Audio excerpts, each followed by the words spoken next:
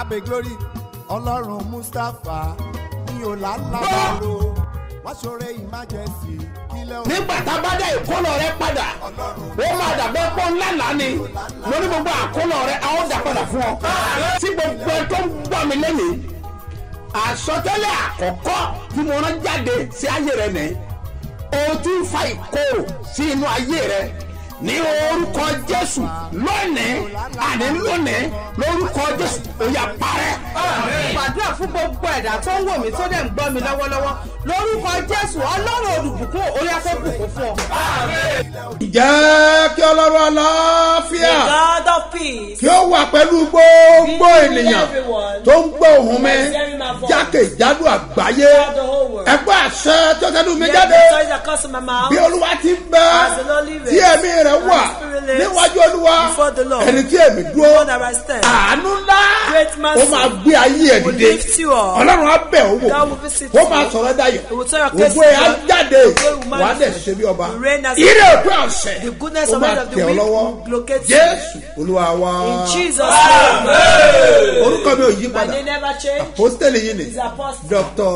SMO Mustapha JP baba ṣe bí ọba láti ìjọ Seed of Christ Golden Church Land of Reality tí olùjọ á wà ní Gbáremú Ìdíòbí Airport area ní ìlú Ìbàdàn. gbogbo ènìyàn ló máa ṣe bí ọba Ọlọ́run Apostle SMO Mustapha máa sókè ìṣòro dípẹ́. ẹ̀yin tó mọ bí Ọlọ́run ti ń tipasẹ̀ pé ẹ̀ lórí His Eminence Apostle Dr. SMO Mustapha JP baba ṣe bí ọba ṣé ogun ayé onígbòjì kò láṣẹ wọlé Ọlọ́run ti pàṣẹ báyìí pé kí gbogbo èèyàn ó pàdé ẹ̀ lọ́jọ́ Tuesday 7th March láago 8 òwúrọ̀ ní ṣe bí ọba headquarter ńbàdàn agbára Israeli làkúrí ìpàdé ọjọ́ kan yìí májẹ̀mú tó gùn kì í borí tí Ọlọ́run bá Israeli dá Ọlọ́run fẹ́ bá ìwọ náà dá májẹ̀mú yẹn kó bọ́ lọ́wọ́ ogun àkókò fún àtòkọ ìtàn gbogbo èèyàn nípàdé agbára ìwọ náà máa bọ̀ lọ́gbẹ́ ìpè orí ọ̀fẹ́ tó ń fọhùn fún ìdáǹdè ìtúsílẹ̀ pẹ̀lú òmìnira tí His Eminence Apostle Dr. SMO Mustapha JP bàbá ṣe bí ọba ọ̀pọ̀ ránṣẹ́ Ọlọ́run àtàwọn olórin ẹ̀mí ni Jésù máa lò tí wòlíì yóò máa pàṣẹ tí agbára Ísírẹ́lì yóò máa tú gbogbo ìdè aago 8 òwúrọ̀ la máa pàdé ní ṣe bí ọba headquarter ṣe bí ọba bus stop Gbáremú Ìdíòbí airport area Alákíá ńbàdàn agbára Ísírẹ́lì fẹ́ tẹ̀rí ogun ayé rẹ̀ bá. mo rán ọ̀rọ̀ Ọlọ́run jáde bí àṣẹ àti agbára ẹni tó rán mi níṣẹ́ ni mo pe orúkọ ẹ̀ lórúkọ Jésù ó máa bẹ ayé ẹ̀ wò ogun ojú àlá yóò nípa lórí rẹ̀ mọ́ Jésù Olúwa wa ẹ káàbọ̀ sí abala àlá lórúkọ Jésù wàrí àlùbà Bùrọ̀jídé máa ń wo àlá tó wà mẹ́. obìnrin lọ́la gbọ́ òun rí ara òun àti àbúrò òun ọkùnrin wọ́n bára wọn lórí àkìtàn wọ́n ń fi ọwọ́ walẹ̀ bẹ́ẹ̀ ni wọ́n ń wo ohun àlùmọ́ọ́nì bíi gold èyí tó jẹ́ chain àti aago ọwọ́ jáde wọ́n tún ṣùgbọ́n àbúrò òun ọkùnrin yìí ó fi aago ọwọ́ náà sí ọrùn ọwọ́ ó lóun wá tọrọ ẹ̀ lọ́wọ́ ẹ̀ ó dẹ̀ fún òun ibẹ̀ ó ló tají sí. This woman dreamed that herself and her younger brother were digging a dungeon and they find gold chain and wristwatch and her younger brother wear the gold wristwatch and she now asked me for it from him, his brother, and he gave her and she wakes up. Now, ohun tí aláyẹ ń sọ fún wọn ni pé gbogbo èèyàn ní aláyẹ ń bá sọ̀rọ̀. This dream is talking to everybody. Iṣẹ́ ẹ̀gbin ní àtìtàn tó rí yẹn. That dungeon that you see is something that is. Iṣẹ́ ẹ̀gbin kan bẹ tó ń ṣe. There is something that you dip your hands into. But iṣẹ́ ọlọ́ràá ni. But it's fatal. Iṣẹ́ ọlọ́ràá. It's fatal. Tó lè sọ ọ́ dẹ́nu ìbùkún. Something that can make you blessed. Ìwọ àti àbúrò ẹ̀ yẹn ló máa mọ̀ nípa iṣẹ́ náà. That will know about that business. Iṣẹ́ ẹ̀gbin ni. It's something that is iṣẹ́ ìdọ̀tí ni. Something that is not worthy. Iṣẹ́ ọlọ́ràá ni. But it's something that is tó fatal. lè sọ ọ́ di ńlá. That can enlarge you. Náà sọ́ra àwọn góòlù tó rí mú ẹ̀. Ìyẹn túmọ̀ sí ògo tó máa tinú sẹ́yìn jáde. Glory that will come from through that business. Wá rí i pé àbúrò ẹ̀ ló mú aago sọ́wọ́. It was your younger brother that will put on the wristwatch. Aago túmọ̀ sí ògo. Wristwatch means glory. Ṣùgbọ́n ìgbà tó tọrọ lọ́wọ́ ẹ̀. When you beg it from ó fi lé ọ lọ́wọ́. he hand it over to you. Ìyẹn ni pé nípasẹ̀ àbúrò ẹ̀ yẹn. Your younger brother. Lògo rẹ̀ fi máa jáde. Your glory will manifest. So wọ́n ti ju iṣẹ́. Don't Don't be shy for that ọ̀pọ̀lọpọ̀ máa ń job. tijú A iṣẹ́ lot of people do be shy tó bá wá for tijú shy of iṣẹ́ tó your ń job. ṣe If you shy of your job, nígbà mìíràn ó lè fa ènìyàn sẹ́yìn múra sí iṣẹ́ yẹn iṣẹ́ ọlọ́ra ni tó máa sọ ọ́ di ńlá ó lè má kí ìdáwọ́lé ó lè ti máa ṣe lọ́wọ́ ṣùgbọ́n àlá rẹ̀ sọ pé iṣẹ́ ọlọ́ra tó máa ti bẹ̀ di ńlá ni tó gòyè láti bẹ̀ jáde náà mo wá rọ̀rọ̀ jáde gbogbo ẹ̀ tó ń gbọ́ mẹ́ lórúkọ Jésù iṣẹ́ rẹ̀ máa sọ ọ́ di ńlá Jésù Olúwa wa. gbogbo ènìyàn ló máa ṣe bí ọba ọlọ́run àpòsù SM Mustapha máa sókè ìṣòro dígbẹ́tì. ẹ̀yin tó mọ bí ọlọ́run ti ń tipasẹ̀ pé ẹ̀ lórí his eminence apostle Dr. SMO Mustapha JP bàbá ṣe bí ọba ṣé ogun ayé onígbòjìgbò láṣẹ́wọlẹ̀ ọlọ́run ti pàṣẹ báyìí pé kí gbogbo èèyàn ó pàdé ẹ̀ lọ́jọ́ Tuesday 7th March láago 8 òwúrọ̀ ní ṣe bí ọba headquarter ńbàdàn agbára Israeli làkúrí ìpàdé ọjọ́ kan yìí májẹ̀mú tó gòkè ìborí tí ọlọ́run bá Israeli dá ọlọ́run fẹ́ bá ìwọ náà dá májẹ̀mú yẹn kó bọ́ lọ́wọ́ ogun àkókò fún àtòkọ ìtàn gbogbo èèyàn nípàdé agbára ìwọ náà máa bọ̀ lọ́gbẹ́ ìpè orí ọ̀fẹ́ tó ń fọhùn fún ìdáǹdè ìtúsílẹ̀ pẹ̀lú òmìnira tí his eminence apostle Dr. SMO Mustapha JP bàbá ṣe bí ọba ọ̀pọ̀ ránṣẹ́ ọlọ́run àtàwọn olórin ẹ̀mí ni Jésù máa lò tí wòlíì yóò máa pàṣẹ tí agbára Israẹli yóò máa tú gbogbo ìdè aago 8 òwúrọ̀ la máa pàdé ní ṣe bí ọba headquarter ṣe bí ọba bus stop gbàrẹ̀mú ìdíòbí airport area alákíá ńbàdàn agbára Israẹli fẹ́ tẹ̀rí ogun ayé rẹ̀ bá.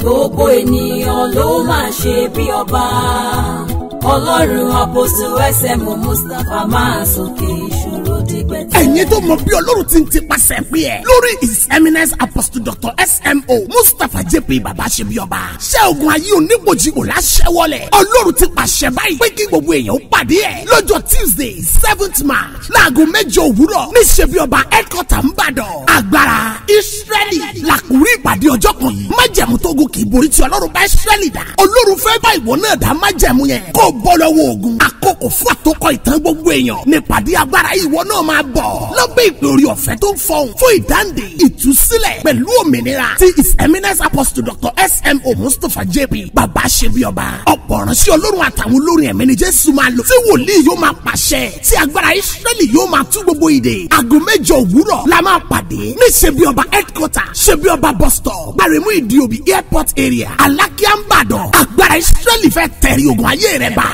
àṣẹ tí ẹnu mi jáde. Authority comes out from my mouth. gbogbo ẹni tó bá gbàgbọ́. Whosoever that believe, mo wí lórúkọ Olúwa. I speak in the name of the Lord. ọ̀rọ̀ ìrètí ó ti ẹnu mi jáde That will lónìí. come out from my mouth today. ó máa gbé ògo ẹ̀ jáde. Bring out your glory. nọ́mbà rẹ máa hàn lórúkọ Your Jésù. number will appear in Jesus. wàá dẹ̀ ṣe bí ọba.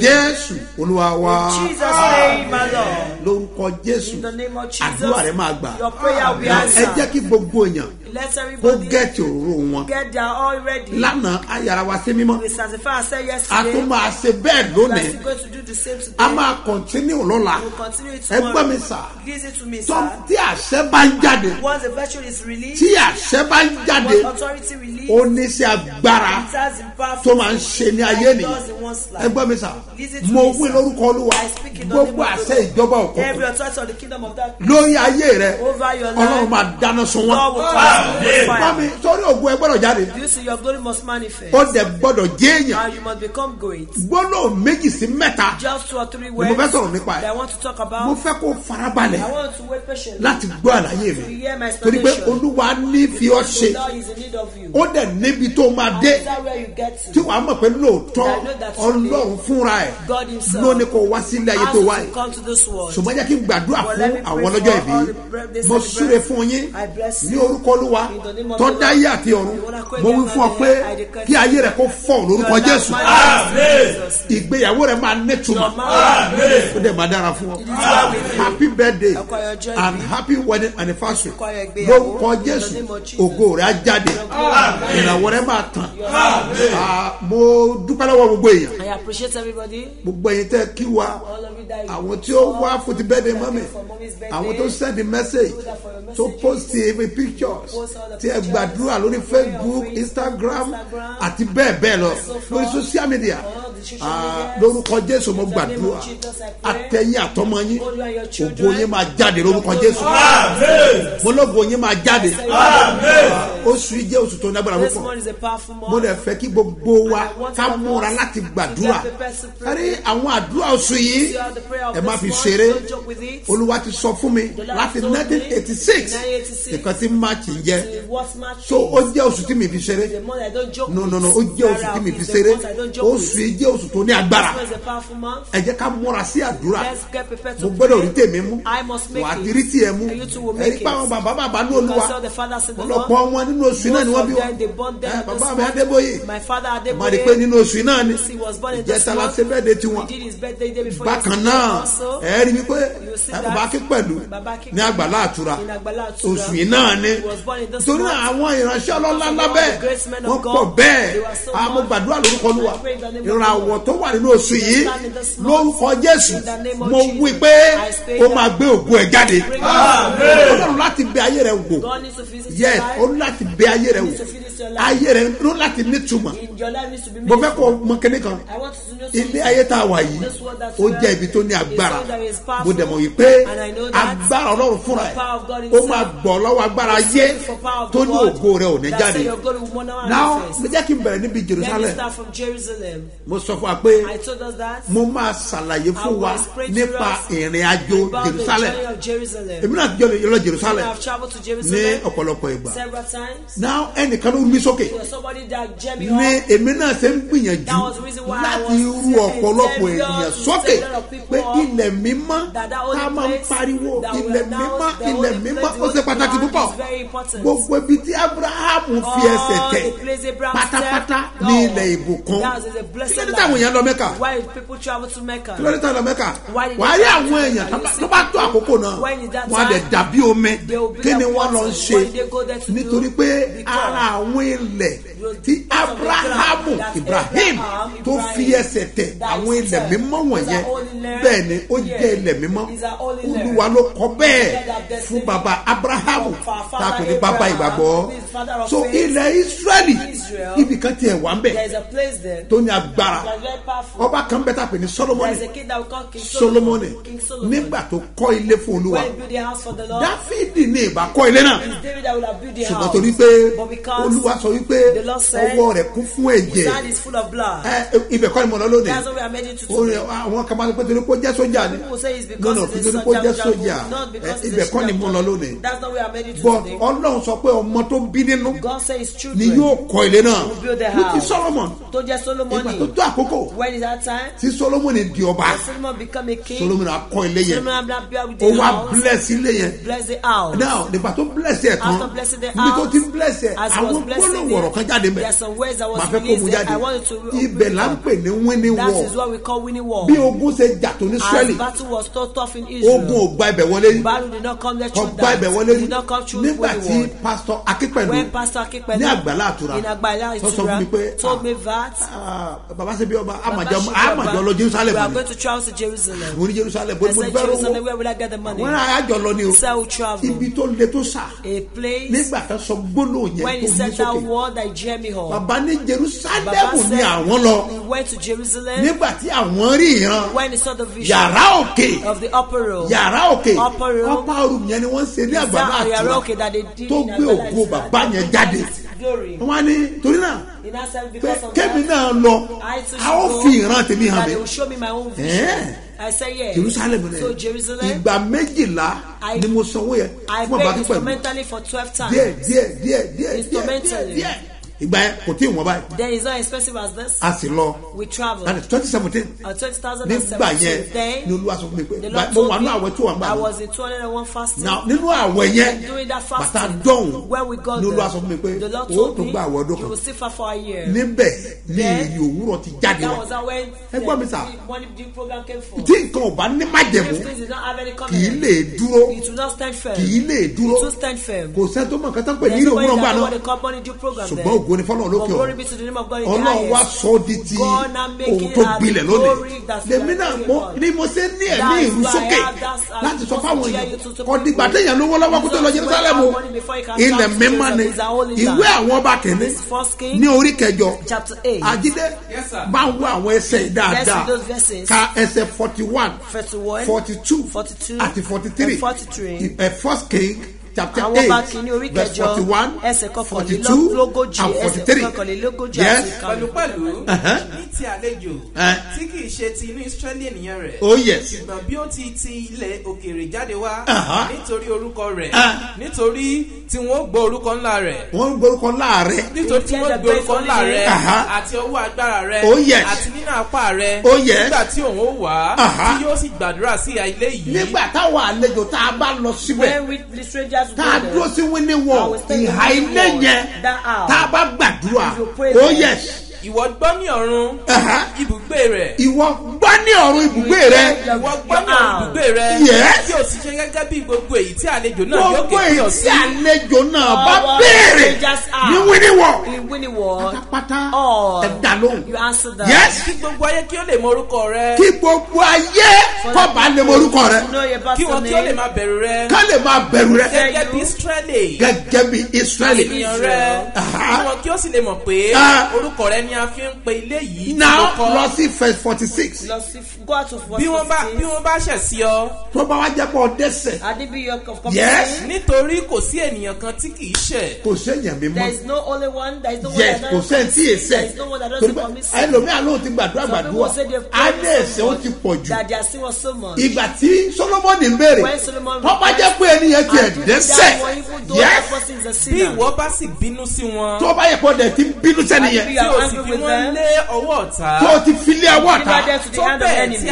tí a kò sì kó wọn lọ ní ìgbèkùn sí ilé ọ̀tá. yes jíjìnà tàbí nítòsí. Aha. bí wọ́n bá ro inú ara wọn wò ní ilẹ̀ níbi tí a gbé kó wọn ní ìgbèkùn lọ. tó bá wà ronú jinlẹ̀ they think deeply. nínú ìgbèkùn tí wọ́n wà tí ìyà ti They jẹ are wọ́n that they are suffering. wọ́n ṣe iṣẹ́ ò lọ Their work is not wọ́n smoothly. gbàdúrà ó dàbí gbàdúrà ò gbà They pray the prayer did not answer. wọ́n wà ìrànlọ́wọ́ wọn ò rí They look for help they couldn't get. yes tó bá wà ronú jinlẹ̀ pé ronúpìwàdà. jẹ́ kí mi wá gba gbogbo èèyàn dúró kí n lọ ilẹ̀ mi mọ́ kí n déwé níwọ̀n kí gbàdúrà Go to want to pray. yes tí wọ́n bá sì ronúpìwàdà. Aha. tí wọ́n bá sì bí ọ ní ilé àwọn tí a kó wọn ní ìgbèkùn lọ. Yes. wípé Ah. àwa ti dẹ́ṣẹ̀. Ah. àwa ti ṣe ohun tí kò tọ́. Yes. àwa ti ṣe búburú. Ah. bí wọ́n bá sì fi gbogbo àyà àti gbogbo ọkàn wọn yí padà sí ọ. Yes. ní ilé àwọn ọ̀tá wọn. Ah. tí ó kó wọn ní ìgbèkùn lọ. Aha. tí wọ́n sì gbàdúrà sí ọ. Yes. sí ilẹ̀ wọn. Ah. tí ìwọ ti fi fún àwọn bàbá wọn. Ah. ìlú tí ìwọ ti yàn. Yes. àti ilé tí èmi kọ́ fún orúkọ rẹ. Aha. nígbà náà ni kí ìwọ kí ó gbàdúrà wọn. nígbà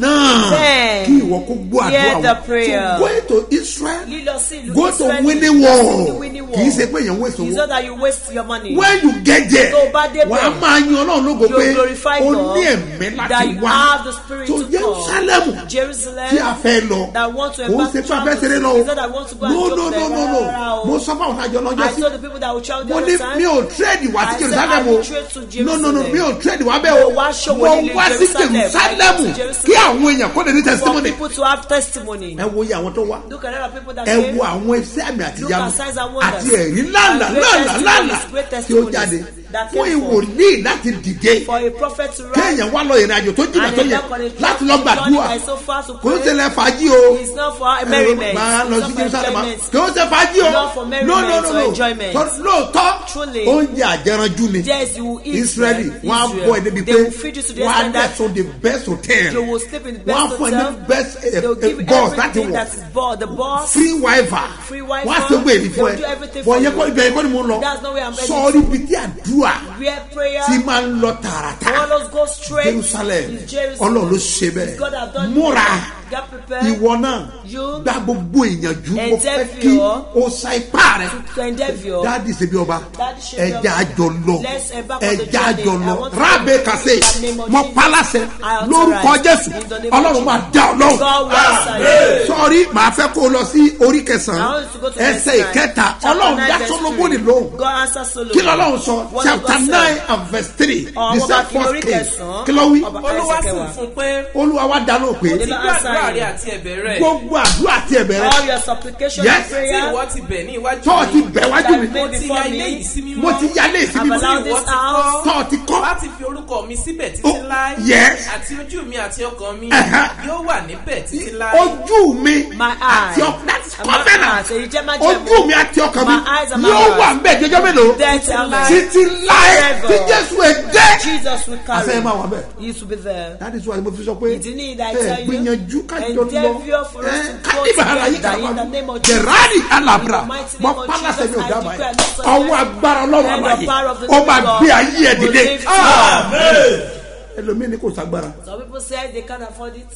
ó lè má sagbára báyìí They will ní lọ́kàn now have it in mind. màmá yẹn tájọ lọ́lá sí ẹ The woman that will travel together. ó ní láti mo fẹ́ lọ She said that ó ní I bọ̀ want kò to sówó go, kò but sí there's ọ̀ no lọ́wọ́ money, ó ní no bọ̀tọ̀ kan help. mi ń lọ But our mind is tí there to ọkàn ẹ bá ti lọ tó travel. gbàgbọ́ Once your mind àjọ tells lọ that ni you believe will go. ẹgbọ́n mi sà nígbà tó kù ọ̀sẹ̀ mẹ́ta When he said it's just tá a 3 fẹ́ weeks, lọ I will màmá want yẹn náà ṣe to gbogbo process ló ṣe do all the process. nígbà tó kù ọ̀sẹ̀ mẹ́ta tá a fẹ́ Just lọ 3 weeks that ní we ọmọ ẹ̀ back kan on owó church, our child got money. ó wá bẹ̀rẹ̀ pé màmá ẹ̀ I lónìí asked mommy how ní much láti is àyè it ní ọdún tó that's on kọjá. 900,000 500,000 900,000 900,000 naira. ọmọ ẹ̀ dẹ̀ kò sí wàhálà I said there is no ó problem. dẹ̀ fún màmá ẹ̀ ní 1.5 And gave his mother 1.5 so million wàá lè naira wọ́n náà lọ so that she can get money. arábìnrin yà hàn àyà In the name kó of Jesus. àkọ́rí àbàyà In the name of gbogbo Jesus. ìwọ́tọ̀ gbàgbọ́ All lónìí of you that believe mo today. fi ẹnu mi súre I bless you gbogbo with èyí my tí mouth. ọ̀nà dímá That your rose ah lórúkọ Jésù ọ̀nà máa là fún ọ lórúkọ Jésù mo ní ọ̀nà á là fún ọ ọ̀nà rẹ̀ á là ọ̀nà rẹ̀ á là ọ̀nà rẹ̀ á là ọ̀nà rẹ̀ á là ọ̀nà rẹ̀ á là ọ̀nà rẹ̀ á là ná òróró yẹn dà Where's the oil? mo fẹ́ bless òróró yẹn Once I find the oil, iṣẹ́ òróró jẹ́ tó ní agbára walk over there, so it's very àwọn tó powerful. wà ní program The lánàá people in the program gbogbo yesterday, wọn pátá all of them, pátá all. la fún ní Give them òróró the anointing oil. ah program àná yẹn lágbára Yesterday program was very na great. fẹ́ wárí tí ọ̀la Sunday yìí Tomorrow Sunday, alagabasa in the name of Jesus. ẹgbọ́n mi sà Hear me, sir. tí branches church wa bá ti wà níbi tó wà If there's a branch in ní the tó bá area, náà jẹun náà whatever will cause them make sure kó o débẹ̀ Make sure you kó o get there. tẹ́ ìrẹ gba òróró àbọ̀ àti àánú àti ojú rere torí oṣù yìí ó gbọ́dọ̀ jẹ́ oṣù àánú àti àṣeyọrí àti ààbò ó dẹ̀ mọ̀ kọ́lọ́run tí ń jẹ́ èmi ni tá a pè tó dáhùn abọ́gbàgbé ni àmọ̀ pé kọ́ dẹ̀ dáhùn àpè kọ́ dáhùn ọlọ́run tí mo ń dáhùn àdúrà tí ó jẹ́ kórè mi àti ìwọ gbàgbọ́ ni gàdé gábàsódà ọlọ́run yẹn máa dá ọlọ́run lọ kó o dẹ̀ forí gba ààbò fún oṣù táwa yìí yẹn nìkan kọ́ tó o bá wà ní Ìbàdàn ẹ̀ ń bá náà jẹun náà gbogbo branches wa pátá ní program wa then gbogbo branches ẹ pátá ní pure water tí a sọ yẹn tá a lò ní on the one ní ọjọ́ Wednesday bẹ́ẹ̀ ni gbogbo branches wa pátá ni wọ́n ti máa fún yín ní pure water yẹn ní headquarters àkànṣe àdúrà pàtàkì ó dẹ̀ wà mo máa announce lọ́la ayé ọ̀wé o gbọ́dọ̀ rí mú lóṣù yìí á dẹ̀ ṣe òróró I will make the oil. àmì rẹ̀ sí gbogbo ènìyàn lórí ẹ bá gbọ́ mi sà tí wòlíì bá da òróró sórí ẹ̀ ó ní ìtumọ̀ bẹ́ẹ̀ ni ìran wòlíì ló yan ọba ìran wòlíì ló yan àjòyè a fi fún ìran wòlíì láti yàn wọ́n sí àyè tí ó dára jẹ́ kí n da òróró sórí ẹ̀ kí sórí ẹ̀ kó bàa lè jẹ́ wòlíì ká takùtẹ́ẹ̀bìà ẹ tẹ́wọ́ síwájú àṣẹ tẹnu mi jáde bó o bá gbàgbọ́ ní orúkọ bàbá àti ọmọ àti ẹ̀mí mímọ́ ayé rẹ̀ máa dìde ayé rẹ̀ á dìde ayé rẹ̀ á dìde ayé rẹ̀ á dìde ayé rẹ̀ á dìde ayé rẹ̀ á dìde ayé rẹ̀ á dìde wọ́n fẹ́ bless òróró yẹn ní àrùbà síndayà kò tẹ́bi rà hábà bùnà yìí ká ló he sẹ̀díra bàdó mo rán àṣẹ àánú àti agbára sí inú òróró yẹn àṣẹ ojú rere ó yà kó wọnú ẹ̀ lórúkọ Jésù kọ́kọ́ àná ìtara báyìí tẹ àná ìtara báyìí àná ìtara yes àná ìtara rìbírù hàdìyà mo wí lórúkọ Olúwa bí òróró ìṣe ń dé orí rẹ ìjẹ́ kí ọwọ́ àánú Ọlọ́run àti agbára ó yà kó wá ẹ̀kan lórúkọ Jésù ẹgbọ́n mi sà. Listen to me, sir. ó ní kò sọ̀rọ̀ lọ́dọ̀ He said yìí. there is no oil. ìwọ wá omi tí wàá fi ṣe You look for water kọ́ọ̀dẹ̀ gbàgbọ́ and believe. ìrabù ṣe náà In the name of kàlúdì Jesus. bàdàyà In the mighty name of àṣẹ Jesus. àánú Authority of láti mercy òkè wá from heaven. lórúkọ Jésù In the name ó of yá kó Jesus. wọ ọkàn lórúkọ Will Jésù. obey. o tún máa àná ẹ̀tọ́ ẹsẹ̀ You say anoint your kó o tún feet jáde lẹ́nu before you go out. bẹ́ẹ̀ ni Yes. o tún àná ẹ̀tọ́ Anoint ẹsẹ̀ your feet. but àti ìdè bẹ́ẹ̀ báyìí But we've not orí got ẹ̀ ni to mo ní kó wà there. náà I said, shall anoint bó ti àná ẹ̀tọ́ rẹ̀ yẹn kó o mọ̀ sọ wípé a gbọ́dọ̀ kí mi kú oríire oṣù yóò tó parí a ó kí mi kú oríire náà o ti sọ̀rọ̀ ẹ má jẹ̀ wọ́n You not pay your covenant no offering. o láti san You need to pay it. ọlọ́run mi My God. ó ní má jẹ̀mú pẹ̀lú He is a covenant àní tó with sùn you yìí for ó this ṣe month. pàtàkì It's very tó important. bá nà ọjọ́ ọ̀nà That's why I call that cost. ọlọ́run ní olùpèsè là ń sè great ó provider. dẹ̀ máa pèsè He fún will ẹ provide for ó your máa needs. pèsè He fún will ẹ provide for ó your máa needs. rí owó He will get money. ọlọ́run máa fi ọ̀sọ̀ ga owó God will make it to ó be a máa rán owó ń ṣẹ́ ní orúkọ abatọ́mọ tẹ̀mí mọ́ àánú kó gbé ayé ẹ̀ dìde àánú kó gbé ayé ẹ̀ dìde àánú kó gbé ayé ẹ̀ dìde jẹ́ kí n fún ọ ní àkàtúntò nọ́mbà Let me give you the account number.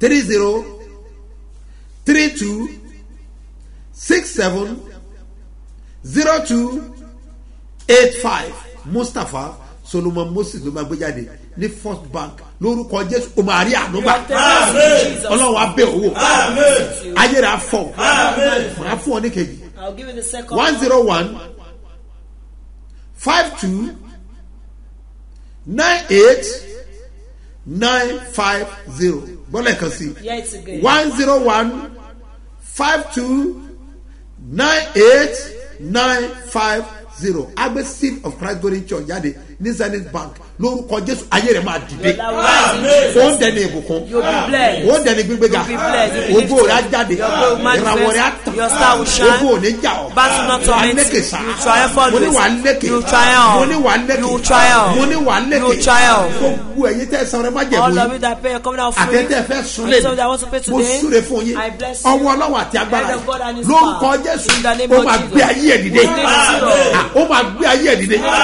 ọwọ́ tó fi transfer owó The yẹn hand that used to transfer the ọwọ́ tó money. fi mú owó yẹn tó The hand fún you used POS to grip with mo bless the ọwọ́ yẹn lórúkọ Jésù ó máa di ọwọ́ ìbùkún ó máa di ọwọ́ ìgbéga wà á ní testimony wà á ní testimony mo jẹ́ láìka ọmọbìnrin I like that woman. ọ gbàgbọ́ She believed. ó dẹ̀ rí ìyanu And she still èèyàn máa ń believed. tẹ̀lé Ọlọ́run One follow ni God. títí yóò fi dá wọn To lóhùn the answer you ẹnjìníà answer you, engineer. jáde ní agbára Let's get mo to fẹ́ the bless power. àwọn I want èèyàn to bless my wọ́n dẹ̀ fẹ́ people. àná ẹ̀tẹ̀ And ẹsẹ̀ they wọn want to anoint mo their padà feet. bọ̀. I'm coming back. ìwọ lè rí kọ́ màámi sáré wá gba ìgbàlà rẹ o kó tó pẹ́. ìwọ lè rí kọ́ màámi sáré wá gba ìgbàlà rẹ o kó tó pẹ́.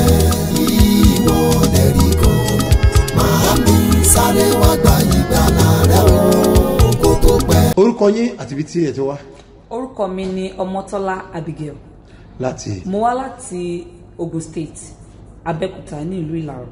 Ìlàrọ̀ Bẹ́ẹ̀ni sà. ok kí ni tí Olúwa mo ṣe. dúpẹ́ ní ọwọ́ Ọlọ́run bàbá ṣe bí ọba mo rí rédíò mo ti máa ń gbọ́ prógráàmù wọn ṣùgbọ́n ní January yìí mo lọ sí Lúfàpẹ́ Ọlọ́run mo ṣáà débẹ̀ nígbà tí mo débẹ̀ a ṣe prógráàmù ọjọ́ mẹ́tẹ̀ẹ̀ta ibi tá a ti ṣe prógráàmù yẹn làwọn àwọn tá a jọ jókòó sẹ́gbẹ̀ẹ́ wa sọ fún mi pé ẹ ṣì máa lọ sí program 1 2 3 tó máa ń ṣe ní Ìbàdàn bẹ́sẹ̀ tó máa ń ṣe ní Ìbàdàn wọn ní Ìbàdàn ní sáà ìdìbò wọ́n ṣàjúwe bẹ̀ fún mi ìgbà tí a parí ti Lúfàpẹ́ yẹn láàrin ọ̀sẹ̀ tó tẹ̀lé ni a ṣe ti 1 2 3 mo dẹ̀ lọ mo fi ọkàn gbàgbọ́ mo fi débẹ̀ nígbà tí mo dé 1 2 3 program mi ò dé ṣọ́ọ̀ṣì wọn rí àkọ́kọ́ dé ṣọ́ọ̀ṣì wọn mi nìyẹn nígbà tí mo débẹ̀ dáàdì fọwọ́ kàn mí wọ́n dẹ̀ gbàdúrà fún mi ìgbà tí mo dẹ̀ lọ rí wọn dáàdì mo ní mo ti submit appointment mo ti submit letter iṣẹ́ mi ṣùgbọ́n wọn ì tí ì pè mí o mo ti lọ ṣe interview mo dẹ̀ ti ṣe exam dáàdì dẹ̀ sọ pé wọ́n máa pè é lórúkọ Jésù o dẹ̀ ti rí àǹgbà mo dẹ̀ fi ìgbàgbọ́ mo fi ṣe àmì kò ju ọ̀sẹ̀ méjì mo kọ̀ rí letter mo kọ̀ rí congratulation lórí fóònù mi ni pé wọ́n ti mú mi o láàrin gbogbo àwọn tí a wà ń bẹ̀ post tó jẹ́ kó tó wá fẹ́ fún mi wọ́n tó wá fún mi ju post yẹn lọ. Wow. ó ya èmi gan ní ẹnu Ọlọ́run bàbá ṣe bí ọba wà ń bẹ̀ o kò kúrò níbẹ̀ o mo dúpẹ́ lọ́wọ́ Ọlọ́run bàbá ṣe bí ọba ní àwọn ọmọ mi náà wọ́n ṣe òjòjò ní hospital wọ́n wá ṣe program ní ọjọ́ yẹn dáàdì sọ pé ká tọ́ omi sílẹ̀ ká wá omi ragolis ká tọ́ sílẹ̀ ẹgbẹ́ wọn lọ sí hospital. bẹ́ẹ̀ ni sà pé ká tọ́ omi sílẹ̀ mo wá tó omi ẹ̀ sílẹ̀ dájú wọ́n sọ pé omi ni mo ní o èmi ò ní ẹ̀jẹ̀ o ìwọ ilẹ̀ o gbọ́dọ̀ gbẹ̀jẹ̀ mi o mo wá sọ pé omi ni mo ní èmi ò ní ẹ̀jẹ̀ o ìwọ ilẹ̀ o gbọ́dọ̀ gbẹ̀jẹ̀ mi o àjẹpíṣẹ́ tó tẹ̀wá lẹ́gbẹ̀ẹ́ mi náà òun náà ń ṣe the same thing kò pẹ́ díẹ̀ ní dókítà yẹn dé ó ní ara àwọn ọmọ yín ti yá ẹ̀wọ́n àwọn ọmọ ti retired yẹn wọ́n máa lọ sílé. kí ló kọ́ hospital yẹn. Queen Hospital ní ìlú Ìlàró. nílùú Ìlàró wow glory to God. mo dúpẹ́ ní Ọlọ́run mo dúpẹ́ lọ́wọ́ Ọlọ́run bàbá ṣe bí ọba Ọlọ́run tí à ń pè tó ń dáhùn gbogbo ìgbà ni wọ́n ń pè ó mo ní kàlẹ́ndà nílé tí máa ti ń jáde Ọlọ́run bàbá ṣe bí ọba mò ń jáde ó jẹ́ kí n rà àánú gbà mo dẹ̀ máa rí àánú gbà nígbà tí owó ti escas ní February tí mi ò tiẹ̀ rówó gbà rárá mo lọ mo bọ́ sí iwájú kàlẹ́ndà yẹn mo dẹ̀ ní Ọlọ́run bàbá ṣe bí ọba mo fẹ́ lọ sọ́jà o mi ò rówó gbà o jẹ́ kí n bá àánú pàdé gbogbo àwọn tó ń tajà fún mi pátá wọ́n bẹ̀rẹ̀ sí ní tà fún mi láì fún ọ ní owó ó ya èmi gan ní ẹnu pé ha Ọlọ́run mà tóbi lọ́ba tí má dọ̀dọ̀ á ní ẹmu wá tí wájú ẹ máa fún mi tẹ́lẹ̀ta ẹgbà Ọlọ́run wà o Ọlọ́run bàbá ṣe bí ọba wà Ọlọ́run bàbá ṣe bí ọba kì í ṣe Ọlọ́run tó ń dojú tẹni bàbá ṣe bí ọba Ọlọ́run bàbá ṣe bí ọba òde ń ṣoògùn Ọlọ́run bàbá ṣe bí ọba Ọlọ́run tó ń jẹ́wọ́ agbára ni. hallelujah. adúpẹ́ lọ́wọ́ Ọlọ́run. ṣe mo gbàdúrà lórúkọ Olúwa tó dáyé àti ọ̀run ẹ̀rí rẹ yìí lórúkọ Jésù yóò máa pọ̀ sí. àmín Jésù. níbi iṣẹ́ yẹn wàá gbilẹ̀. àmín. wàá délá. àmín. gbogbo ẹ̀ ń bá gbọ́rọ̀ èrí tó bá gbàgbọ́ lórúkọ Jésù àwọn náà ní ẹ̀rí. àmín Jésù. Jésù Olúwa wa. àmín. ìwọ lè rí kan màámi sáré wá gba ìgbàlà rẹ o kó tó pẹ́. ìwọ lè rí kan màámi sáré wá gba ìgbàlà rẹ o kó tó pẹ́. ìwọ lè rí kan màámi sáré wá gba ìgbàlà rẹ o kó tó pẹ́. orúkọ mi ni Kàfáyà Musiliudeen. orúkọ mi ni Kàfáyà Musiliudeen. wá láti ìlú Mòwe Àrígbáwó ní on the 21 tí wọ́n fẹ́ ṣe program ní Lufapẹ̀ bíbẹ̀ December wọ́n á gbọ́ èrè òwúrọ̀ wọ́n á gbọ́ tí dáàdi sọ pé àwọn máa lọ sí Magbo àdúgbò yẹn gan mo sáré kọ sílẹ̀ ní mi ẹ̀tẹ̀ orúkọ àdúgbò yẹn mọ́ so mo yẹ wá kọ sílẹ̀ wọ́n mú owó tó wà lọ́wọ́ mi wọ́n lọ sí àdúgbò yẹn mi ò mọ̀ gan mo sọnù ọlọ́kadà bẹ̀rẹ̀ sí ní gbé mi káàkiri àwọn ọmọ mi ní níbo ni mo ń lọ mo ní mo fẹ́ lọ pàdé áńgẹ́lì ṣèbí ọ̀pá ní Magbo mo ṣáà lọ gbà tí mo dé Magbo yẹn orí òkè yẹn tí mo débẹ̀ tí dáàdi wá tí wọ́n ṣe tán mo ṣáà dúró níbi ẹgbẹ́ mọ́tò dáàdi àwọn security wa ní tó bá yẹ pẹ́ fẹ́ rí dáàdi ẹ kọjá sí ẹnu náà ilé pásítọ̀ yẹn wà ní chọ́ọ̀chì bí náà ṣáà kọjá síbẹ̀ mo ṣáà kúnlẹ̀ dáàdi ṣáà gbọ́wọ́lé mi lórí mo wá na fọ́tò ọkọ mi sí dáàdi ṣáà gbọ́wọ́lé fọ́tò ọkọ mi pé kí n lọ mú ẹ̀rí wá ó ṣẹlẹ̀ pé ọkọ mi máa ń mu ọtí tó bá dẹ̀ ó máa ń mu ọtí. ìyẹn ọmọ yín yẹn. ọkọ yín ok. tó bá dẹ̀ ti mu ọtí yẹn ọ̀sẹ̀ kan kò ní jẹun tá a bá ń fún lóúnjẹ kò ní jẹ tó bá ti wá mu ọtí yẹn dé stage kan kò wá nílé gbapá kò nílé gbẹ́sẹ̀ mo máa nọ́ọ̀sì ẹ̀bí ọmọdé máa fún lóúnjẹ mi ni máa gbọ́ mi sí lẹ́nu so bó ṣe wá di December 23 mo wá sí bíbáyìí mo ṣáàbù yẹ̀pẹ̀ bíbáyìí mo fi wọ́n gbogbo inú lé mi pé ogun tó ń jà nínú lé mi olówó Ọlọ́run ṣe bí ọba bá mi ṣe ọkùnrin yóò dùn mí nínú ó dẹ̀ ti bá mi jà ó ti lé gbogbo wa sínú pálọ̀ pé òun ò fẹ́ rí wa mẹ́mi àtàwọn ọmọ mi ó ti lé wa sínú pálọ̀ pé ká jáde a ní tẹ́bi bá ti ń gbé rí òwúrọ̀ mo máa sàmí àmì bí ọ̀pọ̀ àṣà àwa ń sùn nínú pálọ̀ ọjọ́ yẹn nìkan wá kó aago àti ríǹgì ẹ̀ wá wọ́n ló gbàgbé ẹ̀ sí landlord mi ti tó lọ èmi ò mọ̀ pé kankan mo torí ó ti lé wa jáde nínú ilé bó ṣe wá jáde síta tó fẹ́ gba kinní yẹn kò wá lè wọlé ó wá sọ fún last born mi pé kó wá mú òun wọlé bí yẹn ṣe ń fà lọ ẹ̀kan ni mo kàn gbáriwo ọmọ yẹn kàn pariwo mọ́mí mi ẹ wá wo dádì mi o ti máa wọlé báyìí kò jọ pé owó ẹ̀ rọ kò jọ pé gbogbo ẹsẹ̀ ẹ ti rọ gbogbo eyín ẹ ti wà pọ̀ mo ṣá pariwo àwọn èèyàn jáde sí mi ládùúgbò wọ́n ní ẹ lọ mú síbí àwọn ní mi ò lọ síbí o mo ní òró ṣe bí ọba àti omi bàbá ṣe bí ọba nílé orí bàbá ṣe bí ọba ti sọ fún mi pé kí n lọ mẹ́rin náà bàbá mi gbé omi gbogbo bẹ́ẹ̀ mi gan ṣe ń sọ̀rọ̀ yẹn mi gan ò sí lórí ìdúró mọ́ mo sá fún lómi mo fún lóòrò wọn bá mi gbé wọlé ọwọ́ àtẹsẹ̀ gbogbo ẹ ti ṣe bákan mo ṣe wá gbé wọlé ọwọ́ ẹ tutù ẹsẹ̀ tutù kò lè gbà kankan mo ṣàbẹ̀rẹ̀ sí fi omi pa lára mo fòrò yẹn pa lọ́wọ́ ọwọ́ tó tutù mo ṣàdúpẹ́ lọ́wọ́ Ọlọ́run ṣe bí ọba pé ọkọ mi ò dòkú Ọlọ́run ṣe bí ọba gba gbogbo ògo nínú ayé mi kò jẹ́ kí ọkọ mi dòkú tí ọkọ mi bá dẹ̀ ti ṣe kinní yẹn kò ní lè lọ síbi iṣẹ́ láàrin ọ̀sẹ̀ kan ọ̀sẹ̀ méjì ní ọjọ́ kẹta ọkọ mi dìde ọkọ mi lọ síbi iṣẹ́ mo dúpẹ́ lọ́wọ́ Ọlọ́run ṣe bí ọba tí ó jẹ́ kọ́kọ́ mi kó dò. Let somebody shout hallelujah. Hallelujah. She wants to thank God for God save her husband, because her husband, whenever he drink alcohol, he won't know anything again. He will be taking care of him as a baby.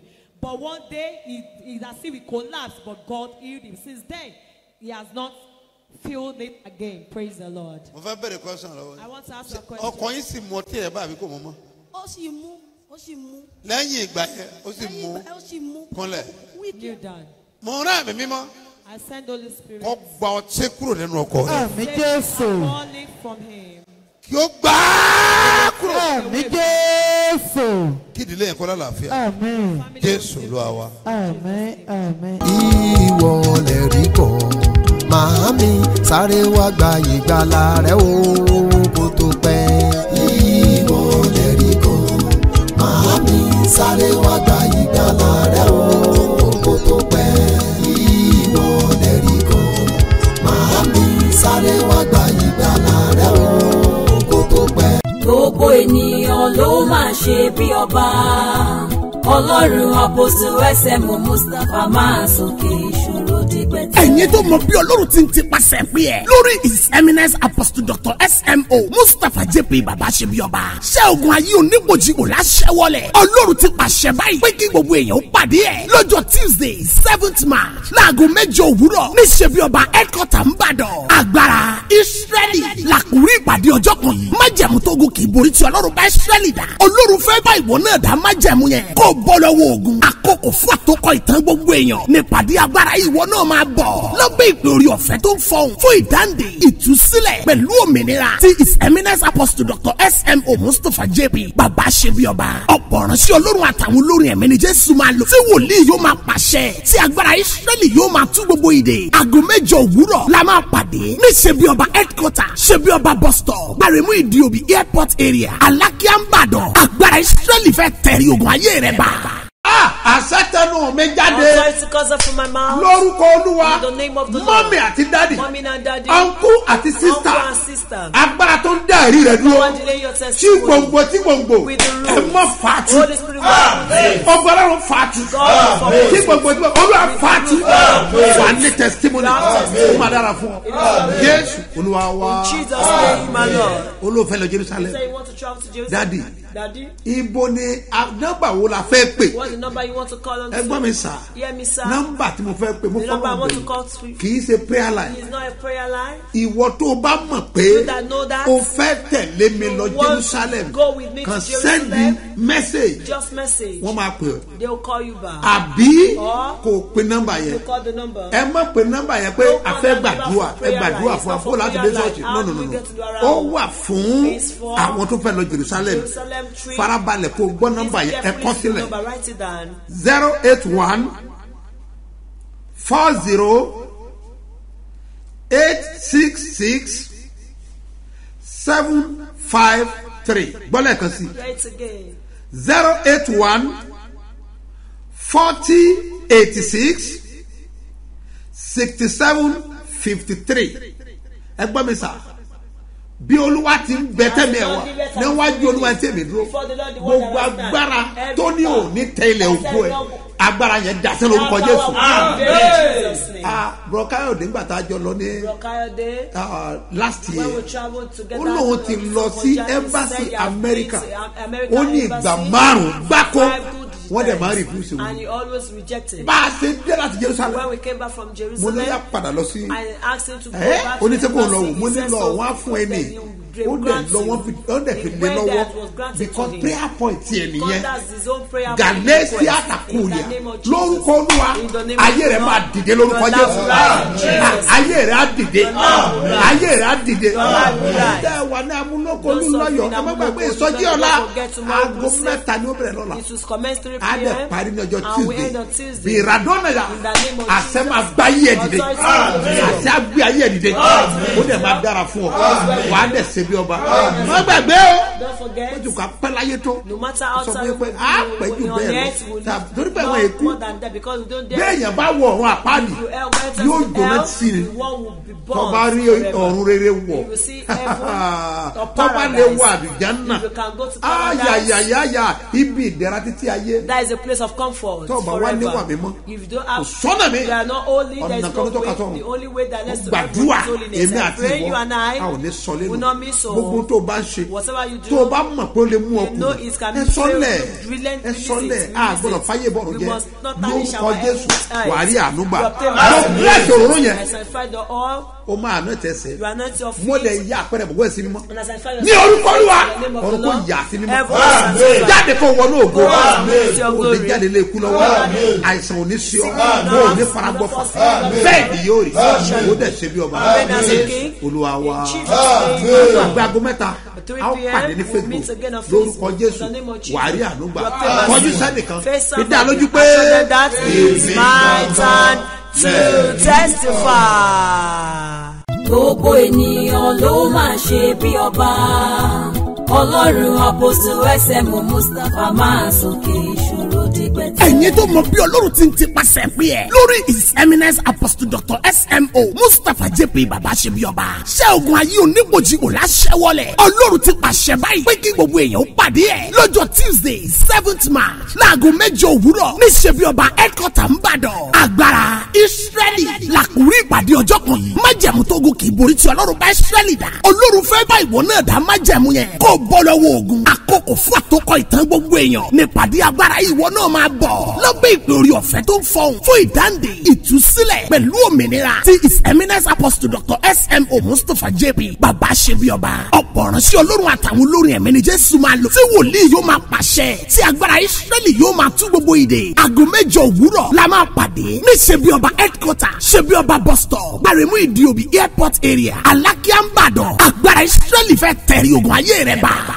gbogbo ènìyàn ló máa ṣe bí ọba ọlọ́run àpòsù ẹsẹ̀mù Mustapha máa sókè ìṣòro dígbẹ́tì. ẹ̀yin tó mọ bí ọlọ́run ti ń tipasẹ̀ pé ẹ̀ lórí his eminence apostle Dr. SMO Mustapha JP baba ṣe bí ọba ṣé ogun ayé onígbòjìgbò láṣẹ́wọlẹ̀ ọlọ́run ti pàṣẹ báyìí pé kí gbogbo èèyàn ó pàdé ẹ̀ lọ́jọ́ Tuesday 7th March láago 8 òwúrọ̀ ní ṣe bí ọba headquarter ńbàdàn agbára Israeli làkúrí ìpàdé ọjọ́ kan yìí májẹ̀mú tó gùn kì í borí tí ọlọ́run bá Israeli dá ọlọ́run fẹ́ bá ìwọ náà dá májẹ̀mú yẹn kó bọ́ lọ́wọ́ ogun àkókò fún àtòkọ ìtàn gbogbo èèyàn nípàdé agbára ìwọ náà máa bọ̀ lọ́gbẹ́ ìpè orí ọ̀fẹ́ tó ń fọhùn fún ìdáǹdè ìtúsílẹ̀ pẹ̀lú òmìnira tí his eminence apostle Dr. SMO Mustapha JP bàbá ṣe bí ọba ọ̀pọ̀ ránṣẹ́ ọlọ́run àtàwọn olórin ẹ̀mí ni Jésù máa lò tí wòlíì yóò máa pàṣẹ tí agbára Ísírẹ́lì yóò máa tú gbogbo ìdè aago 8 òwúrọ̀ la máa pàdé ní ṣe bí ọba headquarter ṣe bí ọba bus stop Gbàrẹ̀mú Ìdíòbí airport area Alákíá ńbàdàn agbára Ísírẹ́lì fẹ́ tẹ̀rí ogun ayé rẹ̀ bá.